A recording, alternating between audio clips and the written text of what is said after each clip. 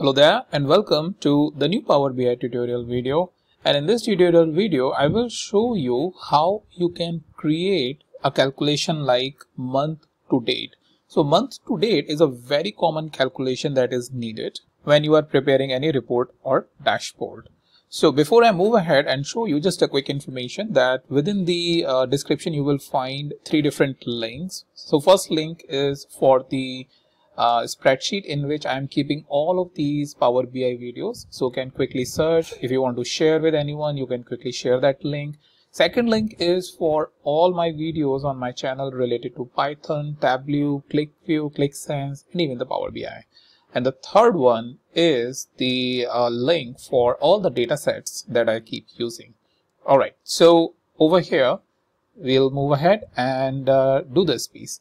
So what we did in the last video, if you remember, we created this calendar table, right? With the help of the expression calendar, minimum order date and maximum order date. So what it is doing is based on the minimum order date of the order table and the maximum order date, it is creating the table for us, right?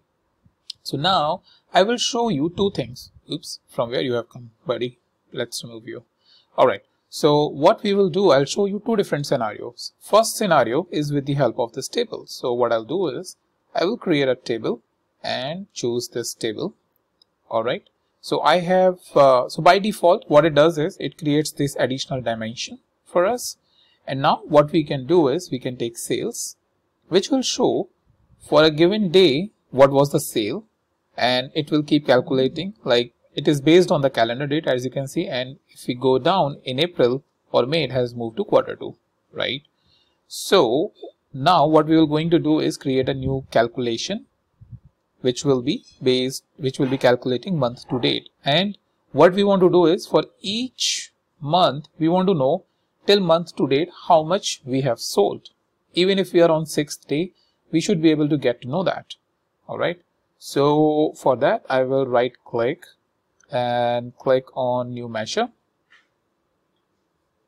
and we will call that MTD sales, and the function itself is total MTD, not dates MTD. All right, so what we need first is an expression.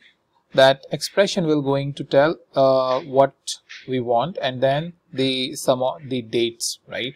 So over here we will write the expression as sum of sales. That's what we need, right? And your date is calendar date. And close this piece. Click OK. It's as simple as that. And now, since this table is already selected, I will check this up. And now you can see 1052 12154. So what's going on? 11,000 is having the aggregation with the 1052, and on the third row it has become 44152. So for each day, so if you are here on the 10th day, you can see that you have sold $223,000 worth of products. And similarly, if you go down to the last day of the month, which was 31st, you can see that the sale that you have is $516,000 worth of sales.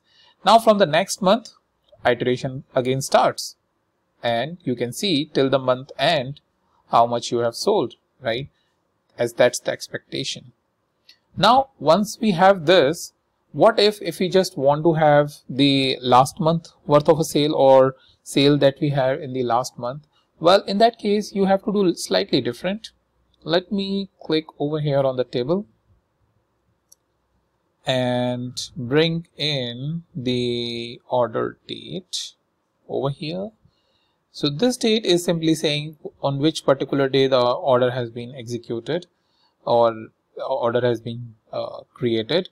Now second is the sales, and the third one is MTD sales. So over here what it does is it does not create all of these different calculations like it was doing in this scenario. In this scenario, we have taken the date from the calendar table, but in this second scenario, we have taken the date from orders table. So what we are doing, going all the way up till down, and it will show you that it will take only the last month of order. This is crazy a little bit, so bear with me. Okay, let's go down, buddy, for you. As soon as, okay, there you go. So for December, here are your values. But the only thing is, at the end, you will going to get the actual number that for December, what is the value. It does not do the cumulative for you. So these are the two differences I wanted to show you. If sometimes you may run into a problem as to what's going on. So for whatever is the latest month, it will show you the total for the given value. So based on the scenario that you have, you can utilize it and get the output as desired. But yeah, that's mainly I wanted to show you how you can get the MTD sales. So that's about it, and I'll meet you in the next video with the new topic.